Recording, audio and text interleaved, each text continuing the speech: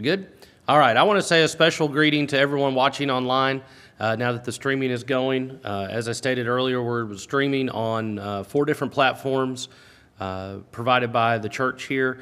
We're also going to be streaming on the Southwest Radio Ministries Facebook page and on the swrc.com website.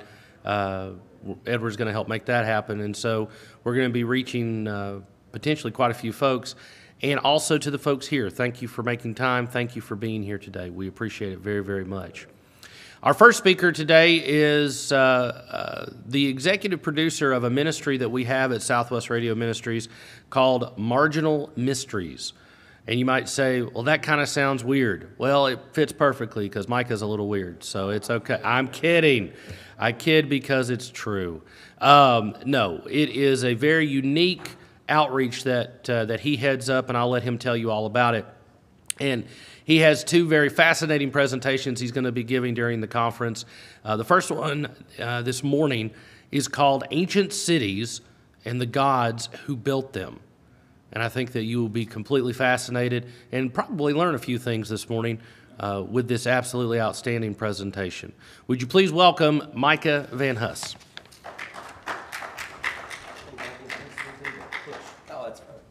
Space bar.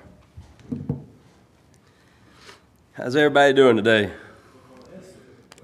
Doing good. Let me turn this mic right here on. And we will use this one most of the time.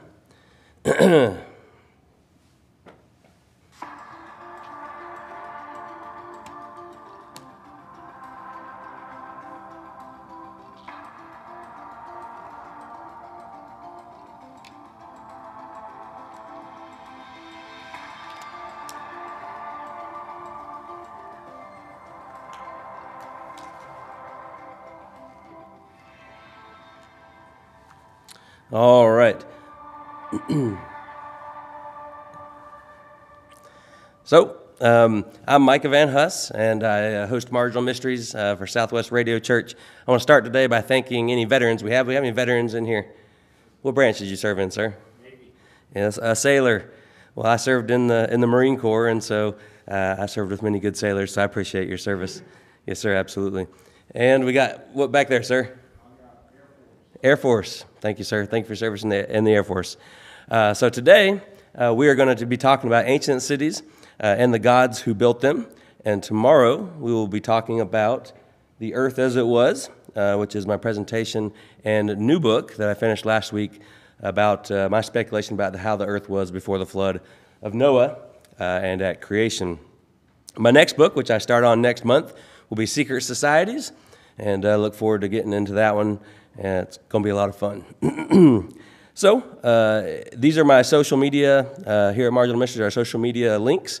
In the room with all the books, I do have cards with all these links on there, YouTube, Facebook, all the different ones. So feel free to pick up a card if you want to follow Marginal Mysteries. What is your mountain view? When you look at the world, when you look at the world from what perspective do you look at it from? Well, I recommend and I argue that there should be one thing that you filter the entire world through, and that is simply the Bible. It was at Pensacola Christian College that I got a real relationship with the Lord. Of course, we are only 30 minutes from Pensacola Christian College. Anybody have any family that went, or Pensacola Christian Academy? Actually, I guess we're about an hour away from Pensacola, aren't we? So, yeah, I might go see some of my old friends over there this weekend while we're here. But I learned that just because a Christian says something or even a preacher says something, that does not mean that that's what God says in His Word. That the Bible is my foundation for everything that I look at. So when you hear something, and I talk about a lot of mysteries, I do a lot of speculation, when you hear anything from anybody, especially me right here in this presentation, you filter it through God's Word. The Bible is not just my Christian foundation, it's my foundation for my view of the entire world. Jesus Christ is the central point of history and the central point of the Bible, and it's imperative as we study the mysteries, study things on the side, that it's imperative that everybody comes to know Jesus Christ as their personal Savior. It is what is the most important. So when we look at mysteries, we can look at them as puzzle pieces, and some mysteries have more puzzle pieces than do others. Take, for instance, Jesus Christ. We actually have a lot of pieces about Jesus Christ because he is the central point of the Bible, the central point of history. So we know a lot of things about Jesus. There are some things we don't know. Did Jesus go to India and preach to those folks there from the age of 12 to 29? Where was he? Was he in Egypt that whole time?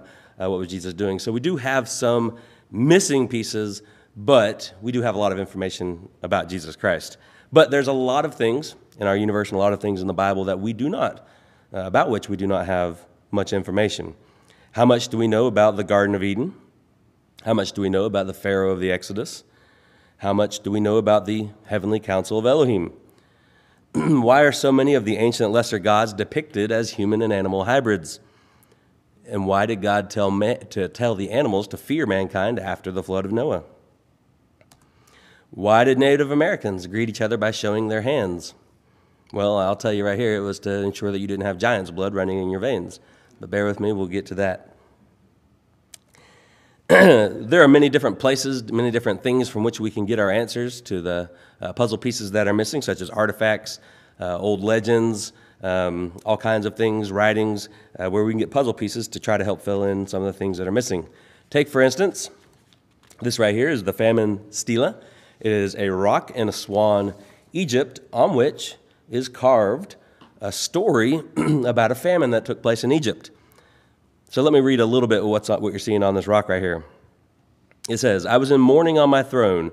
Those of the palace were in grief. My heart was in great affliction, because Hapi, the river god, had failed to come in a period of 7 years. Grain was scant, kernels were dried up. Scarce was every kind of food. Every man robbed his twin. Those who entered did not go out. Children cried, youngsters fell. The hearts of the old were grieving. Legs drawn up, they hugged the ground, their arms clasped about them. Courtiers were needy, temples were shut, shrines covered with dust. Everyone was in distress." Now, does this remind you of any stories that we read in the Bible? Exactly. This is almost exactly what we read about in the story of Joseph, who advised Pharaoh to store up grain for the 7 years of plenty because 7 years of famine were coming. Let's read in Genesis chapter 41. "Behold, there come 7 years of great plenty throughout all the land of Egypt, and there shall arise after them 7 years of famine. And all the plenty shall be forgotten in the land of Egypt, and the famine shall consume the land. And the plenty shall not be known in the land by reason of that famine following, for it shall be very grievous." Now, in my book, Ancient Cities and the Gods Who Built Them, we will take a little bit deeper look into the similarities between Imhotep, who we find on the famine stela, and Joseph in the Bible. Now, remember, because the Bible is my solid foundation, I look at the world through the lenses of the Bible, not the other way around. Let's get into our cities. Few cities have been as important to the history of the world as Rome, because God controls the ebb and flow of mankind. He controlled Rome, her military, her infrastructure, and we will take a look at Rome's spreading of Christianity throughout the world. Roman literary works have given us vast amounts of knowledge about our ancient world. One of Rome's writers was Virgil, lived around 70 BC. He was a great poet of the early Roman Empire. He wrote the Inferno, a guide through the 9 levels of hell. Virgil also wrote the epic Aeneid, which tells of Aeneas, a Trojan prince, who escaped the burning of Troy in the final days of the Trojan War to eventually make his way across the Mediterranean Sea to Latium, Italy. It's at Latium where Aeneas' descendants, Romulus and Remus, are said to have founded the city of Rome, according to Roman mythology. Now, in the story of Aeneas, Virgil took inspiration from the biblical account of Abraham, because there are many similarities between what we read here about Aeneas and the story of Abraham. Let's take a look at some of those similarities. So, in the Bible, Abraham delays in Haran, which later becomes Israel's enemy. Aeneas delays in Carthage, which later becomes Rome's enemy. Abraham finally reaches Canaan, out of which his descendants will rule other people. Aeneas' descendants reach Rome, which will eventually rule the world. Now, God tells Abraham that 430 years will pass before his descendants inherit the promised land. Jupiter, who was a Roman god, tells Aeneas that 333 years will pass before the foundation of the city of Rome. Birds of prey attack Abraham's carcass sacrifice in the Bible. Harpies, which are mythological bird women, attack Aeneas' feast.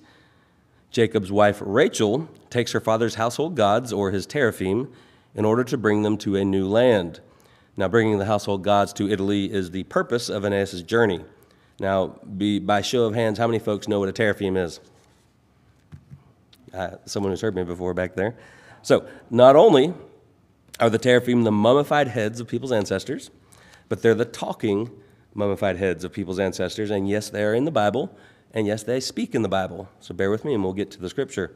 So this right here is a picture from National Geographic, 1953. These teraphim were found at the city of Jericho.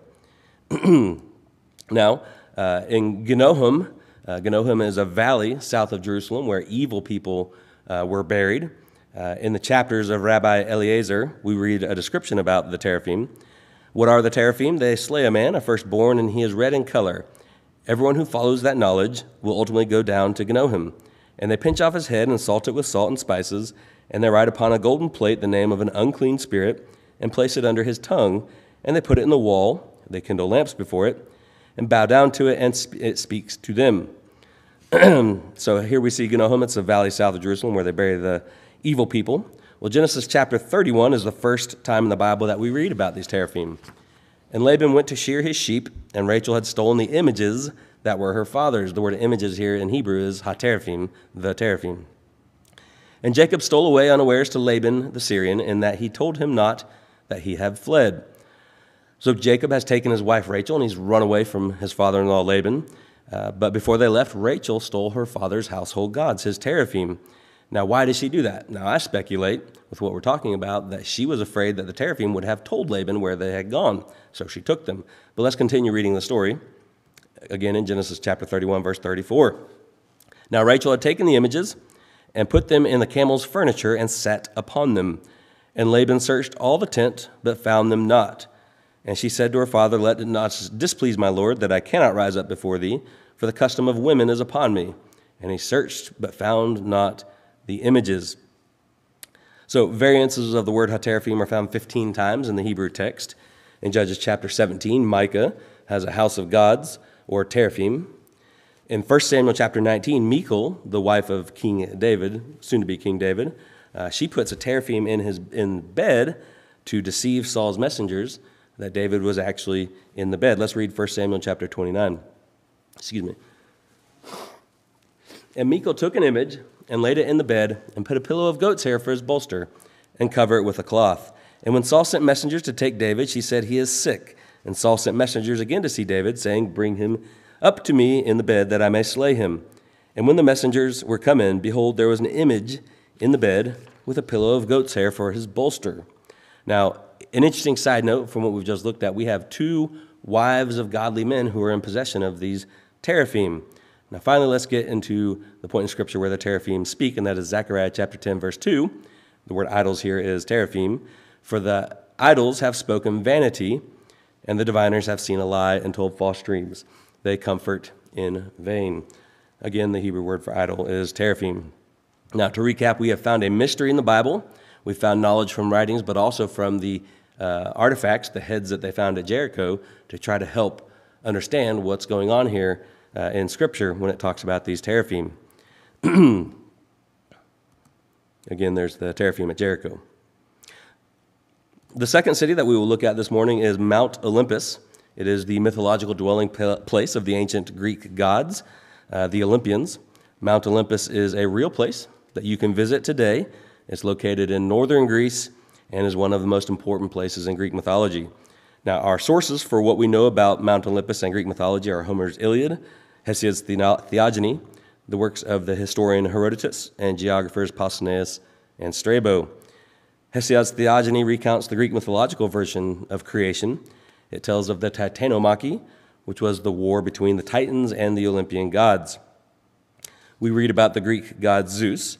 Zeus had many female human lovers. One of those women was a Phoenician princess named Semele. Zeus's jealous wife Hera tricked Semele into asking Zeus to show her his full glory. After all, how could Semele know that Zeus was the most powerful god unless he would show her his whole glory? So Zeus knew that showing a mortal his full glory would kill her, but Semele insisted. So Zeus tries to show her just a little bit of his glory, but it still ends up killing Semele, and she's incinerated by Zeus's thunderbolts. So why do I tell this story? Because in Scripture, we have a very interesting parallel. Someone in Scripture asked God if he can see his full glory. It was Moses in Exodus chapter 33, verse 17. And the Lord said unto Moses, I will do this thing also that thou hast spoken, for thou hast found grace in my sight, and I know thee by name. And he said, I beseech thee, show me thy glory. And he said, I will make all my goodness pass before thee, and I will proclaim the name of the Lord before thee, and will be gracious to whom I will be gracious, and will show mercy on whom I will show mercy. Verse 20.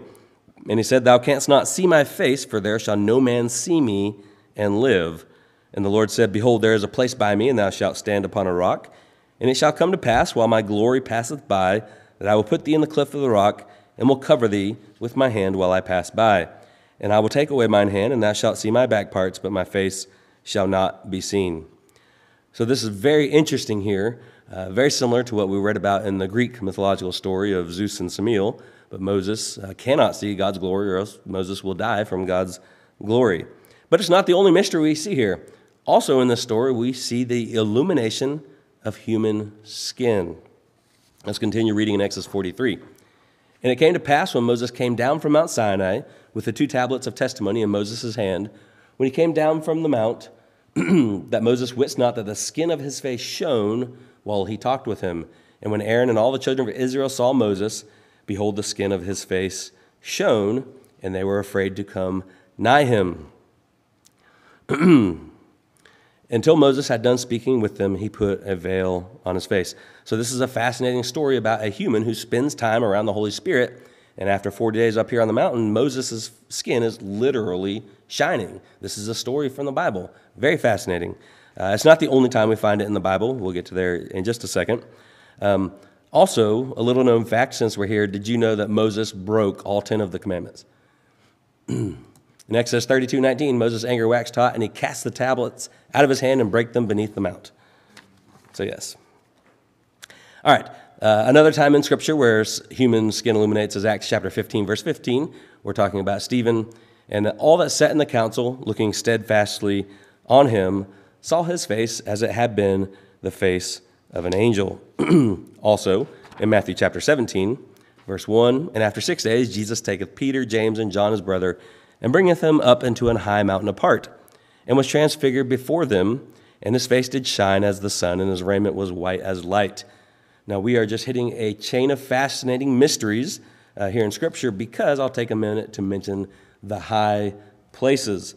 Notice that Jesus was transfigured on a high mountain apart. This is most likely Mount Hermon, since Jesus was mentioned as being in the area at the time of Matthew chapter 17. Notice in Exodus that God meets with Moses on Mount Sinai.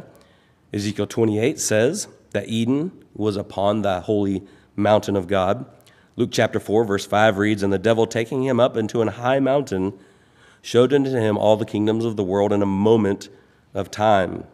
Now, it's not just the Bible that we read about these high places and spiritual things taking place on them. It's also the book of Enoch. The Watchers, the fallen angels, they descended on Mount Hermon in the book of Enoch. It's almost as if the high places have a bit to do between the movement between the spiritual and physical realm. Not something I've studied fully, but it's just fascinating because here in Scripture we see so many times that things spiritual are taking place on these high mountains. Now, I've thrown a lot at you from illuminated skin to God's glory and the high places. Have a lot more to say about it, but not in today's presentation. It is all in my first book, Ancient Cities and the Gods Who Built Them. If you're interested in more looking into those topics a little deeper, feel free to take a look at that. So this brings us to the topic of today's discussion, ancient cities and the gods who built them. Now, who are these gods that I speculate that built the ancient cities? Well, I speculate that it is the Nephilim, the giants mentioned in the Bible, that built these. Who were the Nephilim, the Watchers, and the sons of God? Now, I won't beat around the bush.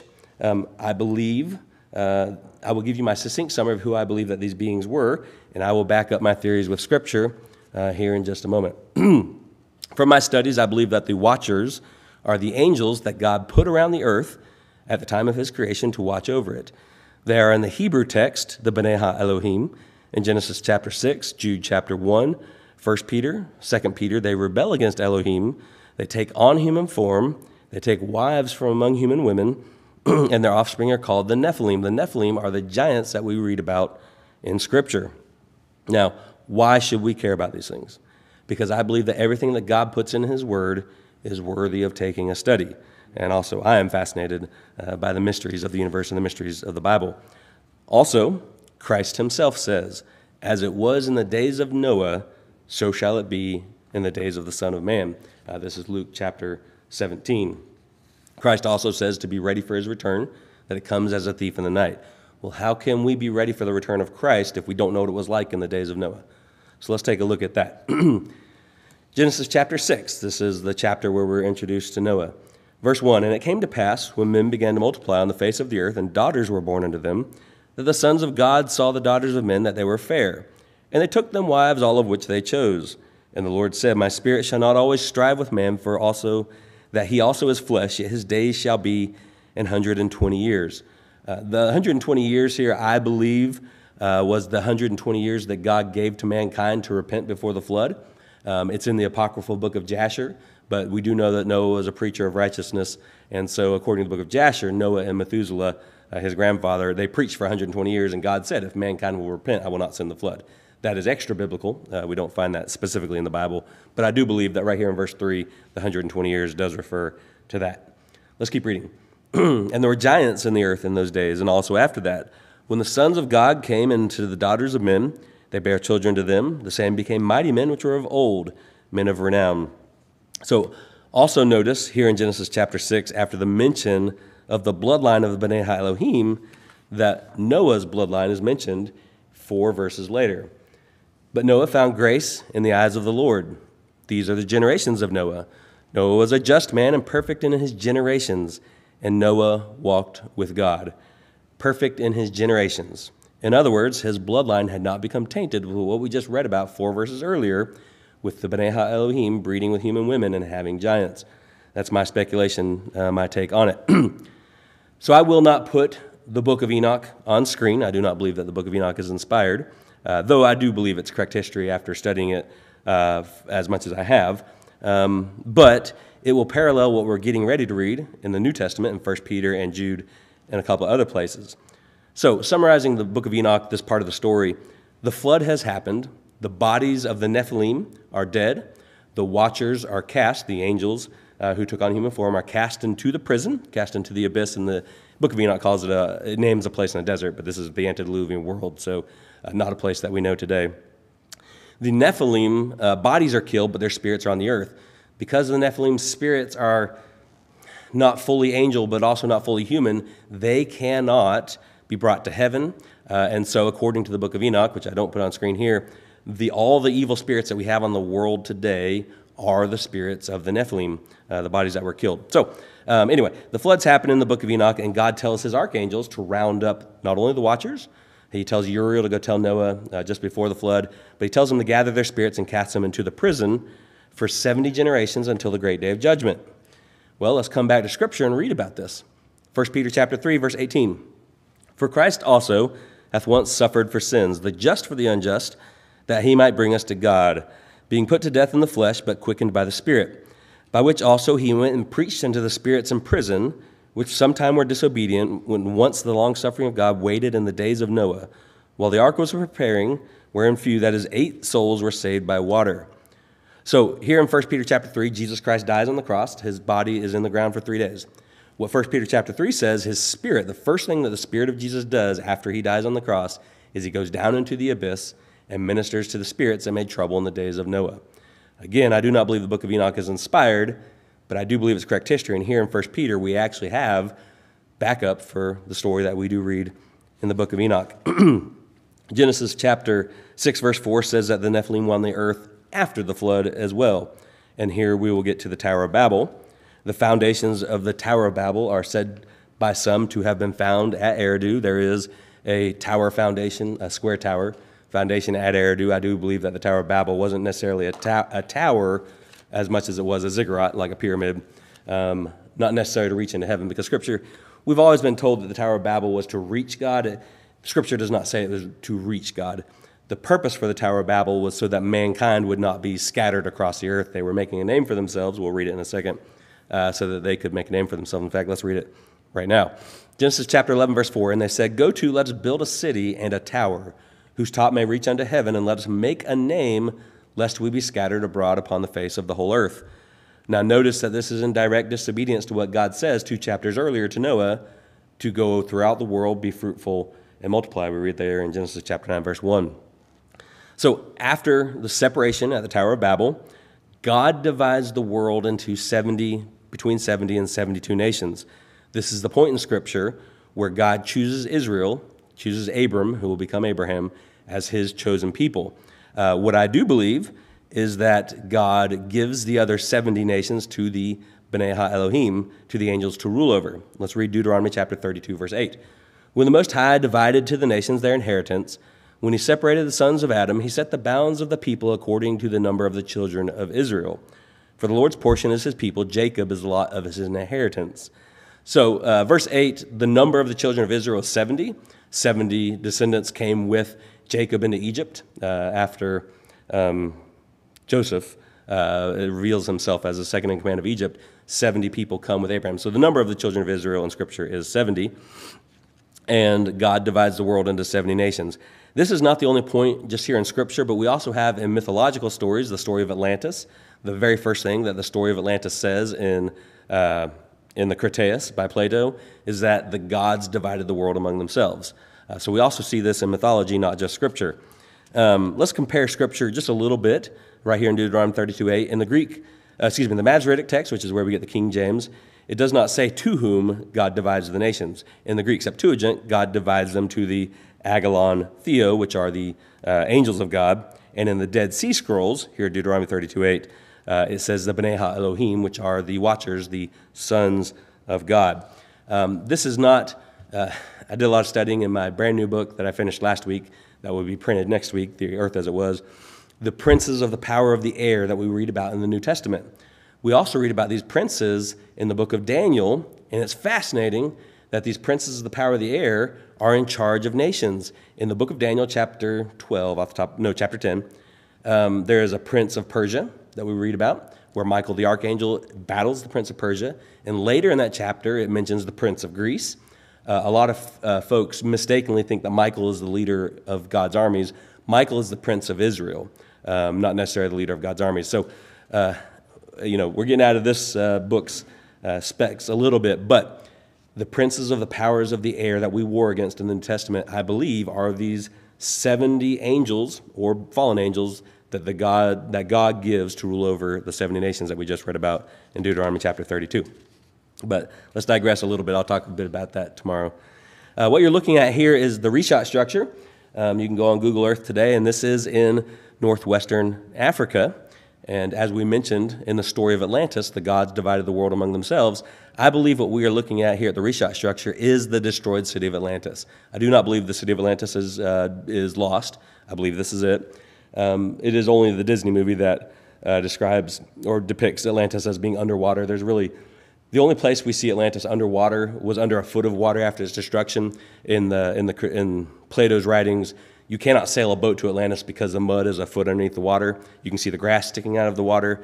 So Atlantis was not buried in the ocean. I do believe that this is the destroyed city of Atlantis, and we get into the reshot structure a lot in the book, Ancient Cities and the Gods Who Built Them.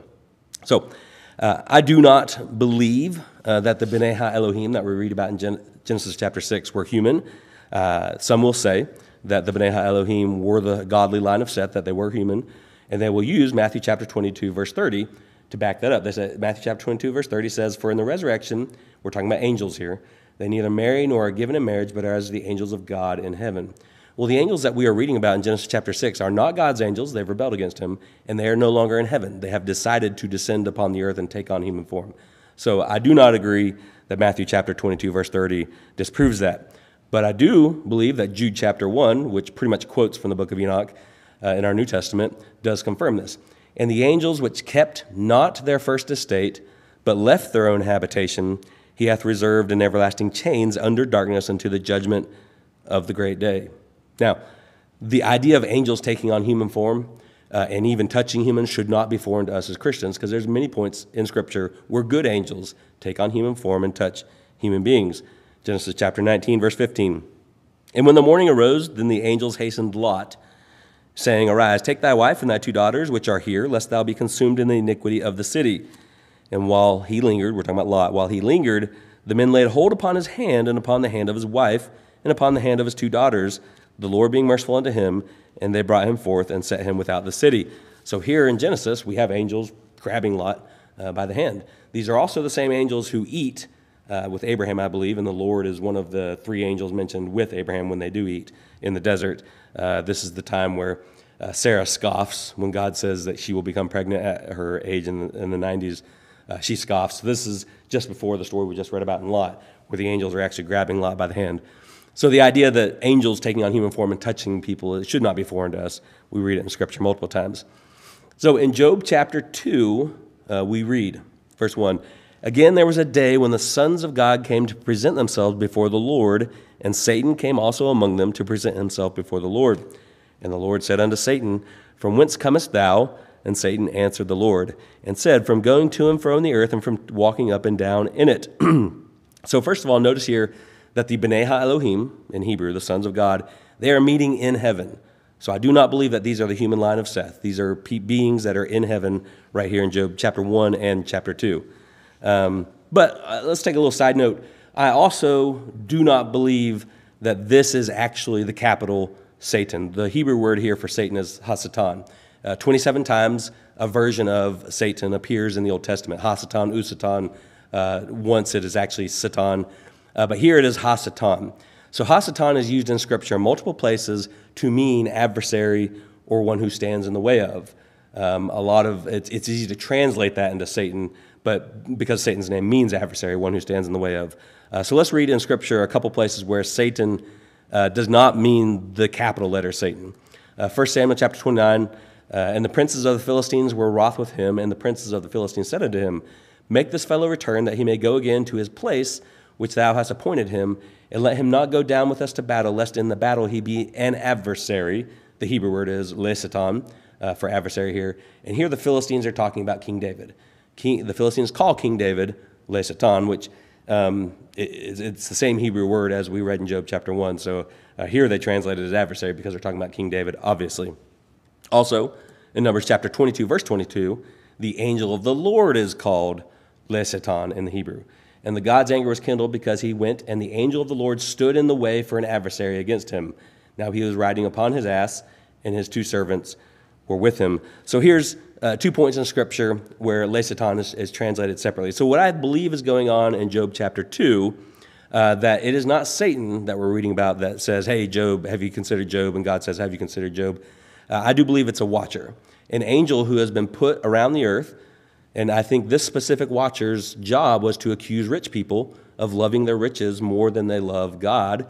And so that is really, I believe, what is going on in Job chapter 2. God gives the watcher the authority to see if Job truly worships God. Now again, my speculation, but I do believe that is correct. It is not, there's one spot in Scripture where we do read about the watchers. I don't think it's in this slideshow, but Daniel chapter 10 or 12. Nope, Daniel chapter 4. There's 3 verses in Daniel chapter 4 where it mentions the watchers. Daniel sees a watcher and holy one from God coming down from heaven. Let's get back to the Nephilim. According to the book of Enoch, the Nephilim taught forbidden knowledge to humankind. Here's a list in the book of Enoch of what the Nephilim taught to man. Charms, enchantments, the cutting of roots, plants, swords, knives, shields, breastplates, metallurgy, bracelets, ornaments, metal mixing, makeup, the types of costly stones, herbalism, writing, spiritualism, abortion, astrology, constellations, meteorology, the signs of the earth, sun, and moon. Now, a lot of the ancient cultures will use the cubit as their form of measurement. The cubit would be the distance between the fingertip and the elbow. Most ancient cultures use that as their measurement. So on my studying, I found this one on my own. There is actually a point in Scripture that we read about technology that the angels taught to mankind, and that was the cubit. Let's read right here in Revelation chapter 21, verse 17. We're reading about John's vision of heaven, and a man is using a rod to measure heaven. And in verse 17 it says, And he measured the wall thereof, 144 cubits, according to the measurement of a man, that is, of the angel. So what we read about in the book of Enoch of the watchers teaching forbidden knowledge, teaching all kinds of knowledge to innocent mankind before the flood, Here we have one point in the Scripture that does back that up, and it says that the angels taught the cubit to mankind. So if anybody knows of any other instances in Scripture, I'm happy to listen. So in Genesis chapter 9, we read that God told the animals to fear mankind after the flood. Verse 2, and the fear of you and the dread of you shall be upon every beast of the earth, and upon every fowl of the air, upon all that moveth upon the earth, and upon all the fishes of the sea. Into your hand are they delivered. Now, why did God tell the animals to fear mankind after the flood? The animals were innocent before the flood. They weren't as afraid, like you walk up to a wild animal, they'll run away. Whereas before the flood, I don't think that they did. Well, I speculate that their innocence before the flood made it easier for the Nephilim to corrupt the animals on the earth. In the book of Enoch, chapter 7, the Nephilim sinned against the animals. I speculate that they were mixing the DNA of animals, but also the DNA of humans and animals. Let's read in Scripture again, Genesis chapter 9, verse 12. And God looked upon the earth, and behold, it was corrupt, for all flesh had corrupted his way upon the earth. And God said unto Noah, the end of all flesh is come before me, for the earth is filled with violence through them, and behold, I will destroy them from the earth. I believe that the Nephilim were not only mixing the DNA of animals, but they were also mixing the DNA of humans and animals. Why are so many of the ancient gods, from Egyptian to Greek to Norse, why are they half human, half animal? Why are they superpower humans? Well, I believe that the Nephilim were mixing. A chimera is an organism containing a mixture of genetically different tissues formed by the process such as fusion of early embryos, grafting, and mutation. This may help to explain why so many of these ancient gods were human-animal hybrids. Let me jump off my notes real quick and jump from the presentation. There was a lot of crazy technology going on, I believe, in the antediluvian world, which I speculate a lot more about in the book. But this is bonus. I've never given this one in this presentation. I actually believe that it is very likely that there was a nuclear war before the flood of Noah. It's in my book, which isn't out there. I finished the book last week, and it'll be printed next week. But there is ancient Hindu writings. The Rig Veda is one of the ancient Hindu writings. The names are very long and hard to pronounce. But the Rig Veda was written in 1500 BC, and the words that describe a nuclear weapon from 3,500 years ago is uncanny.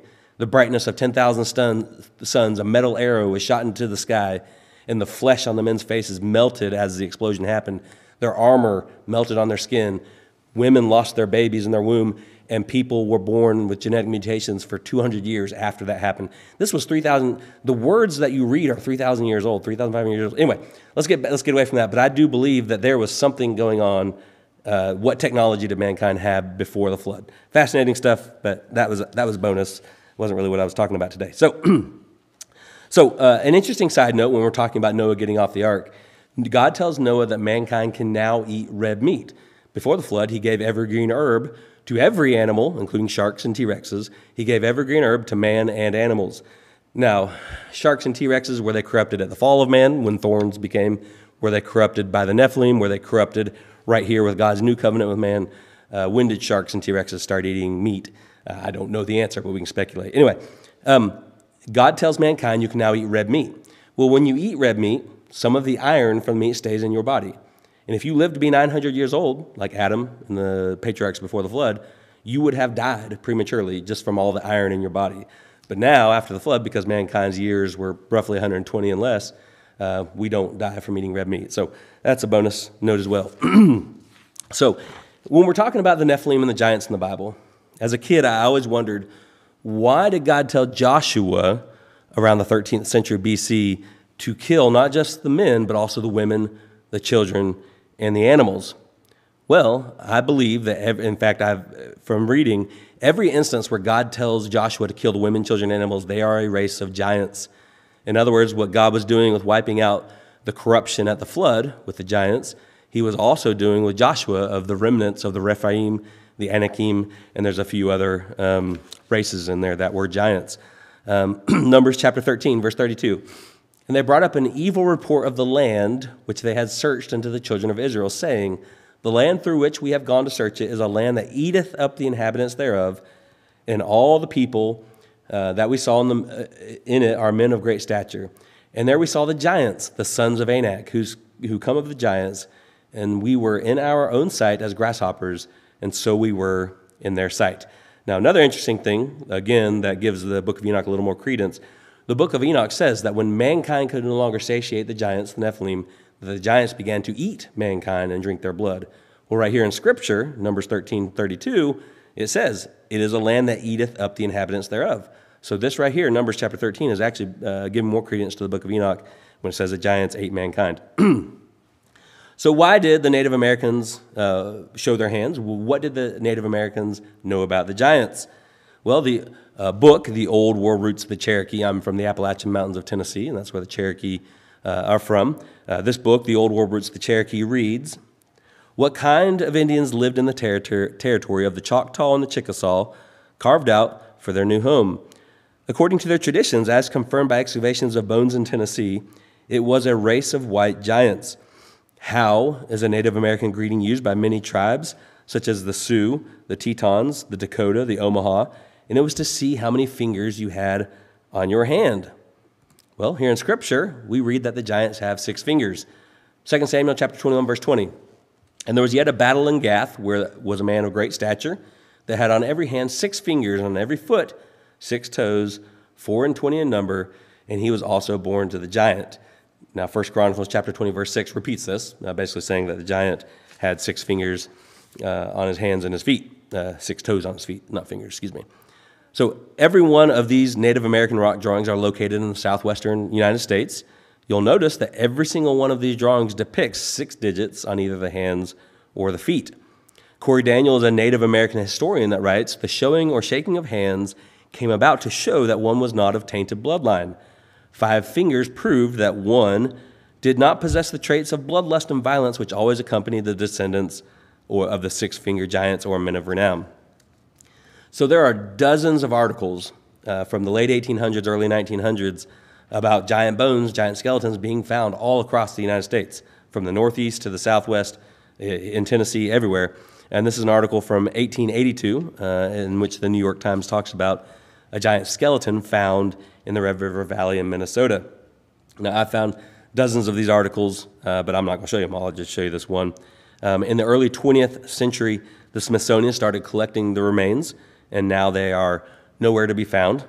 It's speculated that the powers behind the Smithsonian knew that giants would dissuade people from believing in evolution, but it would confirm the Bible, so the Smithsonian started removing these things. We will study more about the Nephilim more deeply in the next book, The Earth as It Was. One story that we study in The Earth as It Was is the Lovelock Cave in Nevada, where 8 feet tall red-headed giants are found. Well, that is backed up by I shouldn't have gone into it. An Indian princess tells the story of her grandfather, who says that the giants lived in the mountains, and the giants would come grab people from the tribe and cannibalize them. And so they went to war with the giants, and they eventually cornered the giants. They had red hair, 6 fingers. They cornered them in the cave in Nevada and put brush in front of the cave and burned the last of the giants after the war lasted for 3 years. Well, what we find at Lovelock Cave, where the redhead skeletons were found, there were 42 skeletons found in Lovelock Cave, and 8 or 9 of them were 8-foot-tall giants, red hair. What we find at Lovelock Cave at the entrance, you can go there today in Nevada, are scorch marks, burn marks all over the cave entrance. So the story that we hear from I'm going to say the tribe wrong, the story that we find is synonymous with what we see at Lovelock Cave in Nevada. All right, so we talked a little bit about the reshot structure, which I believe is the destroyed city of Atlantis. People say that the city of Atlantis is a myth. Well, people also said that the city of Troy was a myth, and until 1871, when Heinrich Schliemann found Troy. Now, Troy does appear in the Bible. It's Troas. It's where Paul leaves some books and some clothes, and in the Bible he tells Timothy to bring his clothes and his books from Troas. So we do find Troy in the Bible, and people said Troy was a myth until we found it. And also, if you're a Christian and you believe the Bible, you know that Troas is there. So many fascinating things in the book. We can't fit it all into a slide. This right here is a map from Herodotus. This is northern Africa. Down there at the bottom is the Mediterranean Sea. But if you look over there on the very west side of Africa, what do you see? You see the word Atlantis with a question mark. Well, what do we find in northwest Africa? Right there, where on his map it said Atlantis. The reshot structure. So we get into it in the book. Fascinating. I do think that this is the destroyed city of Atlantis, and it's not a lost city. We get into all kinds of things in the book. Here we have the ziggurat. This is a reconstructed ziggurat. This is not original, but this is at Ur. Fascinating stuff. This right here is a fascinating story from early Christian church. This right here was St. Christopher. St. Christopher was a dog-headed giant man. Really quickly, the story of St. Christopher. When he was born in his life, he wanted to serve the most powerful being in the world. So he eventually found the local king, started serving the local king in his army. Well, that king was defeated by a devil-worshipping king. So St. Christopher started following the devil-worshipping king. And the devil-worshipping king was a very evil man. And he would take Jews, excuse me, not Christians, we're not there yet. He would take Jews and he would behead them. But the Jews would always pray before they were killed. And St. Christopher saw the bravery of these Jews, and they heard these Jews praying to this God, Yahweh. And so St. Christopher said, well, this demonic king is not the most powerful being in the universe. I want to find this Yahweh. So St. Christopher looks and he finds a temple and some rabbis. And the rabbis tell St. Christopher, St. Christopher says, I want to serve Yahweh. And the rabbis say, well, you are Nephilim. You cannot be saved. You cannot go to heaven, but you can serve Yahweh. So St. Christopher agrees. They say, there's a river here, and people need to get across the river. You're a giant. Why don't you just carry people across the river? So for 40 years, St. Christopher carries people across the river to serve Yahweh, until one day a child needs to come across. So St. Christopher carries the child, and with every step, St. Christopher gets heavier and heavier and heavier and almost drowns. But eventually St. Christopher reaches the other side, to which the child said, you have just carried the weight of the whole world on your shoulders. And it was baby Jesus that St. Christopher had carried across the river. Fascinating story from early Christian church, obviously not in the Bible, but again, a story about a giant dog-headed man, if it's true, a Nephilim.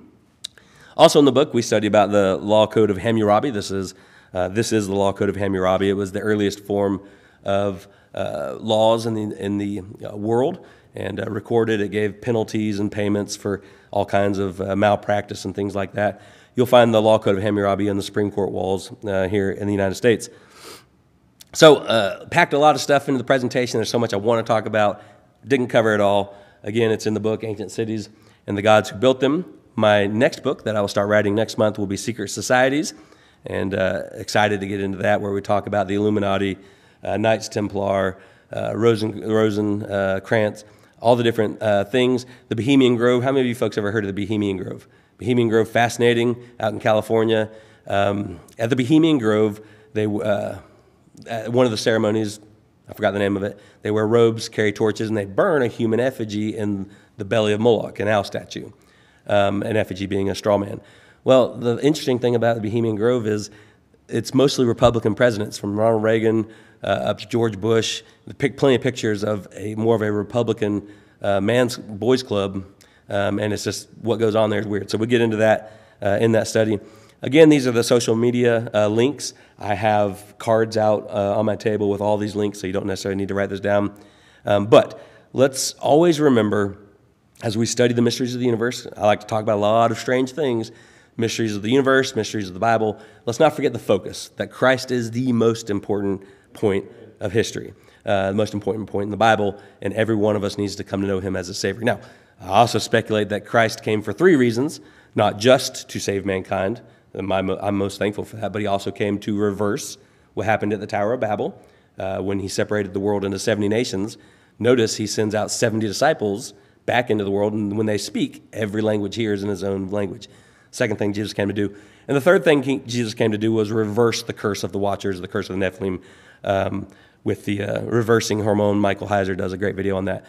So Jesus defeats the princes of the powers of the air, as we talked about a little bit. So Jesus came for 3 reasons, in my opinion. So as I leave you, let me give you a short, less than a minute video on what we're going to talk about tomorrow. The earth is not as it used to be. Can you hear that? There was a time when the Gigantes ruled mankind, when mighty Leviathan had dominion of the seas, and the hearts of men were evil. And the Lord said, I will destroy man, whom I have created from the face of the earth.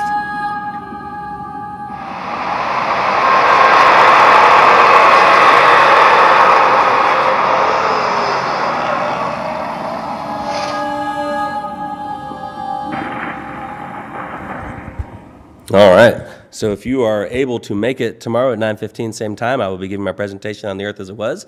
I just finished the book last week, and it should be printed next week. Fascinating study, so come on out. And yes, in the Bible, Leviathan does have multiple heads. All right, Matthew.